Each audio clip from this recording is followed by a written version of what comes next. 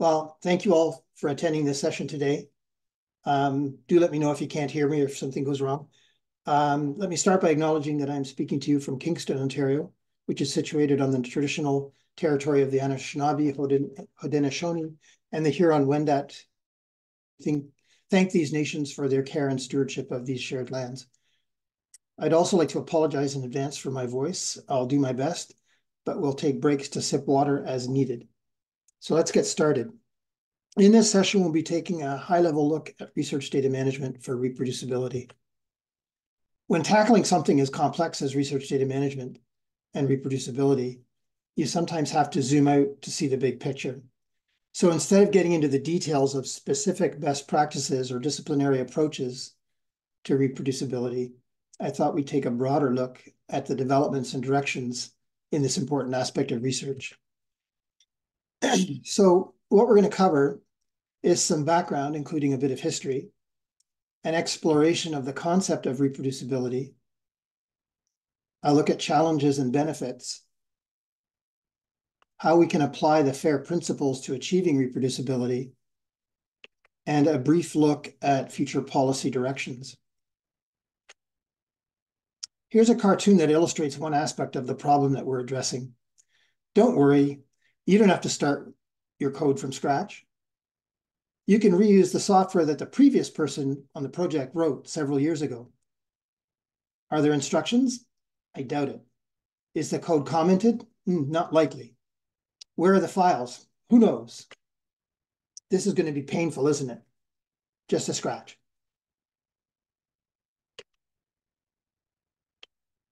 The key goal of research data management is to make reuse of data, code, and documentation as painless as possible. We live in a world of evolving research practices, with research taking place in vivo, in real living organisms, in vitro, in test tubes and petri dishes, and now increasingly in silico. And nowhere is this more true than in the context of high-performance computing being used for computational and data-intensive research across nearly every discipline. The National Academies of Science in 2019 defined reproducibility as obtaining consistent results using the same input data, computational steps, methods, code, and conditions of analysis. The need for reproducibility applies to all aspects of in silico research, from collection of data in the lab or field or instrumentation, through intermediate data structures, computational hardware, to open code and statistical analyses, and finally, publication. And it applies to a wide variety of disciplines. In the early 1990s, a geophysicist named John Claerbout launched the reproducible research movement, sparked by increasing use of computational workflows for analyzing data across a range of disciplines. He argued that minor mistakes in code can lead to serious errors in interpretation and reported results. Claerbout's proposed solution was to establish an expectation that data and code be openly shared so that results could be reproduced. Claerbout posited that a revolution in education and technology transfer follows from the marriage of word processing and software command scripts. In this marriage, an author attaches to every figure caption, a push button or name tag usable to recalculate the figure from all of its data, parameters, and programs. And went on, perhaps naively, to state that preparing such electronic documents is little effort beyond our customary report writing. Mainly, we need to file everything in a systematic way. I suppose if only that were true. Claerbout and his colleagues went on to build a CD-ROM-based resource designed to merge publications with underlying computational analysis, preserve the local software environment, provide push-button recalculation, merge and link multiple electronic documents, and export documents to facilitate reproduction by others. They too naively thought that the CD-ROM at 680 megabytes is so large we have room for many executable programs on popular brands of workstations. So even if not in terms of storage, these features may make you think about tools that we have to address this challenge today. In fact, these researchers were quite prescient, anticipating many of the features of web pages and modern electronic research platforms such as Jupyter Notebooks, the naming of which was inspired by the work of Galileo and his carefully documented observations of Jupiter and its 4 moons, documentation that has survived more than 400 years. We can only hope that our modern efforts will fare as well in comparison. David Donahoe and others at Stanford University learned of Claerbout's methods in the early 1990s and began adopting and later promoting them. In 1995, these scientists wrote, "Reproducibility requires having the complete software environment available in other laboratories and the full source code available for inspection, modification, and application under varied parameter settings." They also paraphrased Claerbout's earlier assertion that an article about computational science in a scientific publication is not the scholarship itself. It is merely advertising of the scholarship. The actual scholarship is the complete software development environment and the complete set of instructions which generated the figures. Whitaker's matrix of reproducibility defines different types of reproducibility, with research being seen as reproducible if the same data run against the same code produces the same results. Replicable if different data using the same code produces the same results. Robust if the same data applied to different code generates the same results. And finally, generalizable if different data run against different code produces the same conclusions. The first of these is termed bit reproducibility, and the rest of these are termed conclusion reproducibility. We can simplify this to say that research is reproducible if the same data and the same methods produce the same results, and research is replicable if new data and/or new methods in an independent study produce the same findings or conclusions.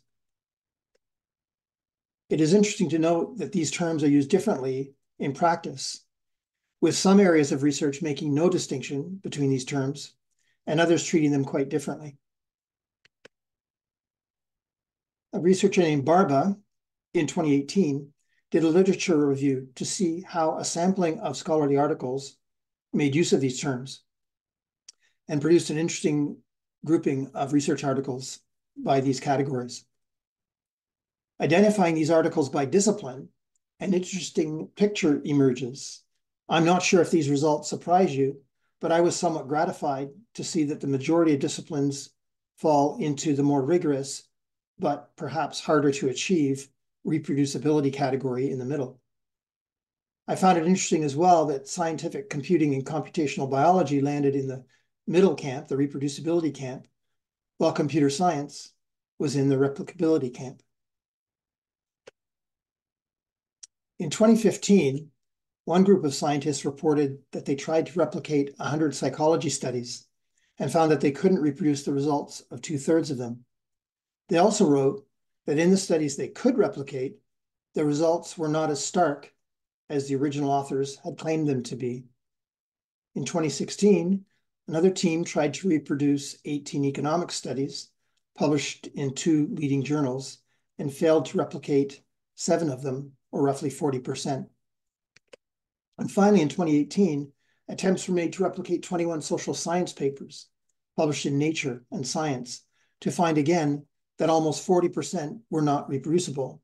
And here too, in both cases, there was evidence that the original findings may have been overstated. And somewhat alarmingly, the study found that the papers that researchers could not replicate had been cited 153 times more than those that could. There were also no changes in this positive citation trend, even after it was made known that these studies could not be replicated. Turning to computer science, Code from 68% of articles in one study could not be made to run within 30 minutes. I'm not sure how realistic this arbitrary time limit is in practice, but it is oddly satisfying to me that 32% of the cases this bar was met. In a second study, 77% of the articles under review could not be reproduced. Given that publishing academic papers, not good data management, was and still is the primary currency of academic advancement, as measured by promotion and tenure, it should perhaps not be surprising that a 2002 checklist for writing academic research articles makes no mention of managing and providing access to data, metadata, or code that underpins research and supports reproducibility. I'm happy to report, however, that some research that I've done indicates that progress has been made in this regard. Here, for example, are 8 reproducibility checklists dating from 2014 to 2022.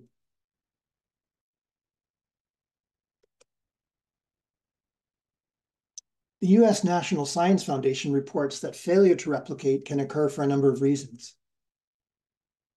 The first is that the first study's methods may have been flawed and no relationship exists between the variables.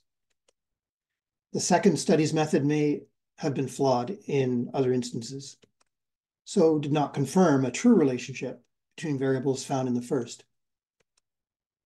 And the two studies may in fact align, but sampling variation might mask statistical significance in the second study. And finally, the methods conditions in the second study may have been different.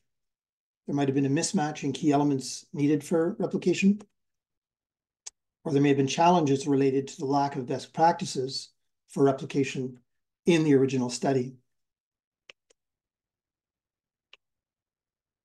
For HPC, these challenges include the cost of repeating computationally intensive research being high, software stacks evolving quickly, HPC systems decommissioned every few years, HPC resources are allocated competitively, discouraging replication, processes run on different computers can yield different results, data and/or software can be proprietary or otherwise restricted, software that supports reproducibility may not perform as well in proprietary alternatives. And finally, code changes in data post-processing steps may be poorly documented. But there are real benefits to overcoming these challenges. Increased transparency, improved training, verifying and building upon reported findings, improved research methods, complying with journal and funder policies, enhancing reputation of research and researchers, preserving the complete scientific record, and reducing duplication.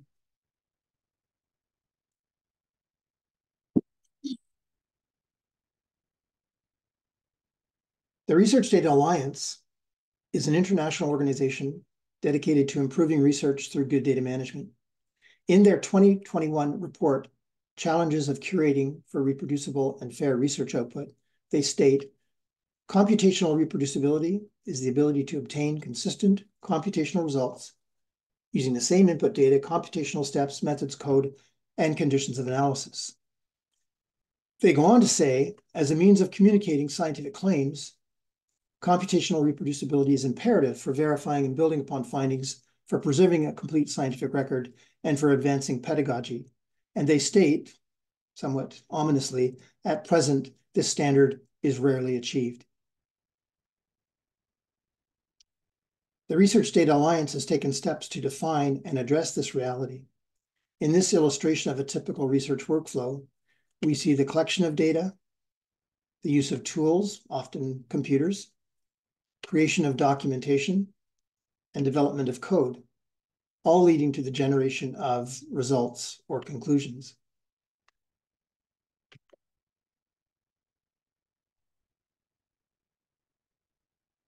The Research Data Alliance refers to these elements as reproducibility file bundles, or for short, a research compendium. Curators look at the research compendium for two primary reasons. First, to assess whether the contents of the research compendium are sufficient to achieve reproducibility, which is the topic of this talk. And second, to ensure the quality of the contents meet FAIR principles sufficiently to support long-term archival presentation, which is far more of an RDM specialist's area of concern. They call this process Cure for FAIR, or they shorten it up to Cure FAIR. This document goes on to map curation challenges onto the FAIR principles themselves. In terms of findability, this governing principle is concerned with the ability to unambiguously identify the data, software, workflow, or other digital objects required for reproducibility.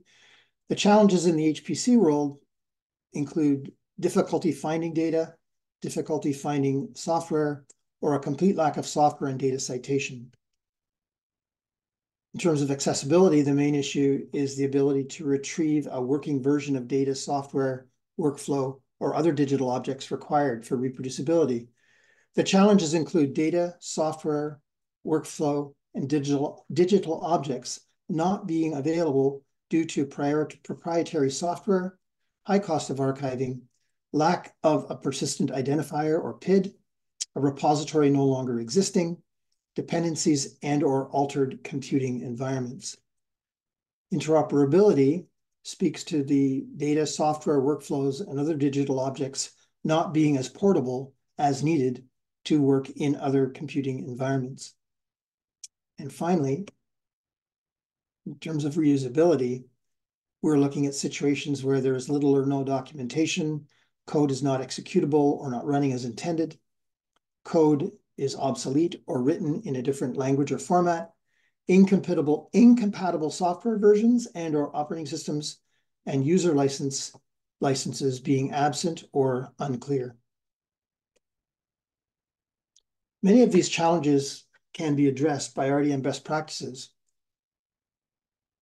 And primary among these is, in my mind, good documentation. Fundamentally, making data fair depends heavily on providing good documentation upstream of sharing.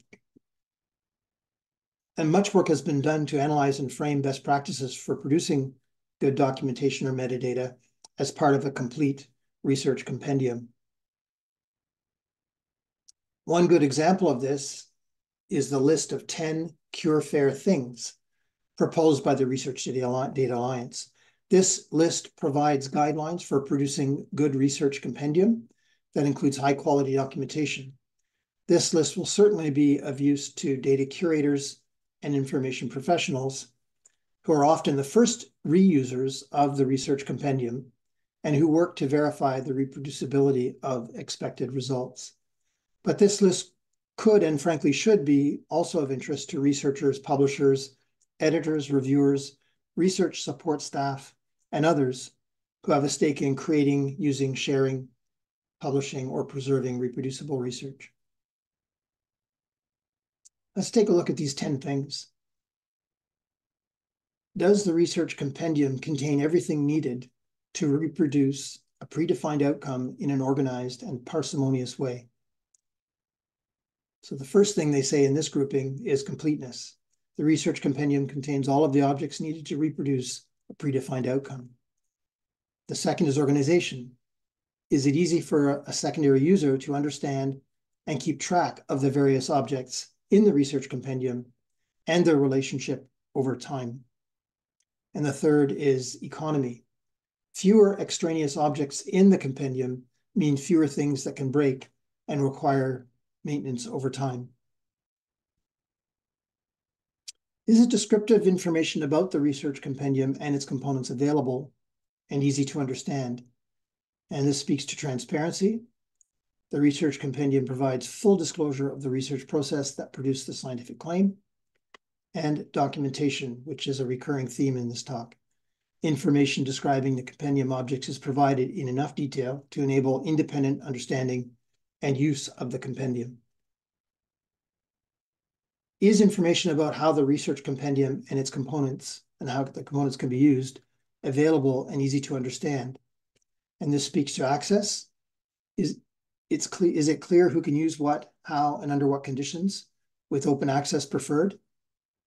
And provenance. The origin of the components of the research compendium should be noted, and how each has changed over time must be evident. Is information about the research compendium and its components embedded in code? So metadata are important, which is sort of analogous to documentations, but it's different look at it. Information about the research compendium and its components is embedded in a standardized machine-readable code.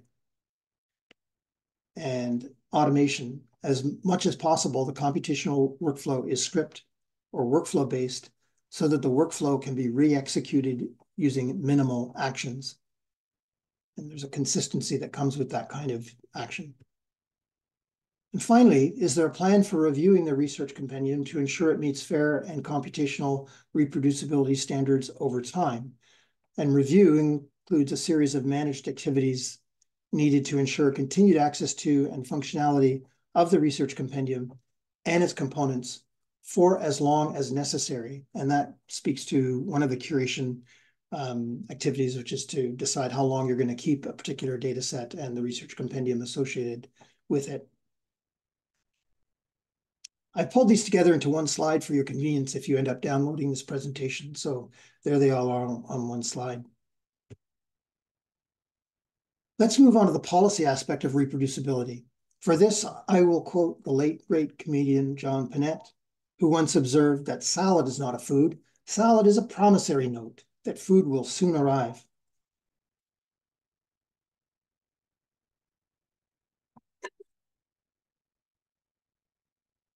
In 2015, a US National Science Foundation, or NSF, report asserted that scientific knowledge is cumulative. The production of each empirical finding should be viewed more as a promissory note than a final conclusion. So in my view, we should start viewing academic articles as explicit promissory notes that an associated research compendium exists, is available, and is sufficient to support reproducibility. The same report presented 9 policy-related recommendations to support reproducibility. I particularly like the first of these recommendations that demanded detailed documentation be deposited and accessible, but additionally, that proof of this be provided in a final report and, importantly, in any future funding applications. Trust but verify. The remaining recommendations address a range of policy issues with a recurring theme of providing funding for research into how to support reproducibility and make research better. These include funding research on replicability, encouraging reporting of different metrics to assess statistical significance, and this speaks to the issue of p-hacking and other nefarious activities that happen in the statistical world. Funding research on generalizability of findings, and that speaks to the Whittaker matrix of reproducibility. Fund research on optimal and minimal statistical reporting standards to facilitate meta-analysis. Fund research on bad research behaviors and how to address them. Require grant applicants to fully describe statistical approaches, alternate analytical approaches, and other hypotheses considered. Fund research to document suboptimal practices, to call them out and affect change. And finally, create an NSF-wide expert committee to monitor and address issues of reproducibility. In Canada, we have the Tri-Agencies RDM policy, which requires data management planning, a process that touches on many of the best practices we'd like to see adopted more, as well as a requirement to deposit data, code, and documentation in a recognized repository. But we would benefit, I think, from following the example of our American cousins in finding further policy mechanisms for supporting and advancing research data management and reproducibility in research. And to return to the forest and trees metaphor, if you're interested in zooming in on more detail regarding RDM and reproducibility, I would encourage you to take a look at workshop curating data sets for reproducibility put together by Chin Zhang, Sandra Sawchuk, and Shahira Kher. You can find this material in GitHub at the address shown. And I would also consider looking at reproducibility checklists I mentioned earlier in my talk. I look forward to continuing the conversation as we work together to ensure adoption of good research data management practices to advance the creation of research compendiums in support of research and in support of reproducibility.